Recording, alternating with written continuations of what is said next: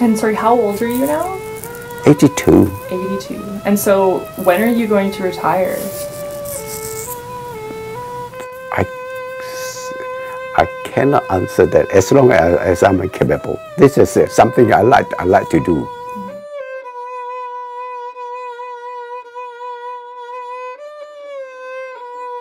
The use of the tools very important. The recognize of the tones of a piece of wood. Is it going to make a good violin out of it or not? That's also important. Some wood, if you knock it, is practically dead.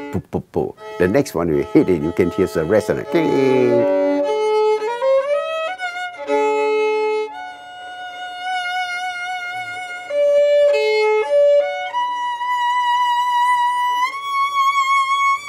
I'm here there, except Monday, yeah, and Sunday, of course.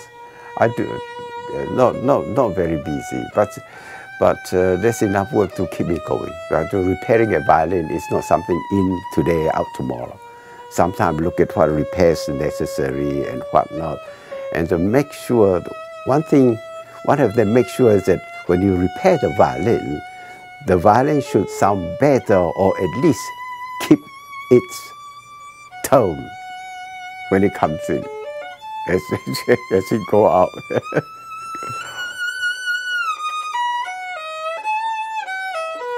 Do you get lonely in here though, because you're the only person here? Look at, they're all my friends, my baby, my grandchildren.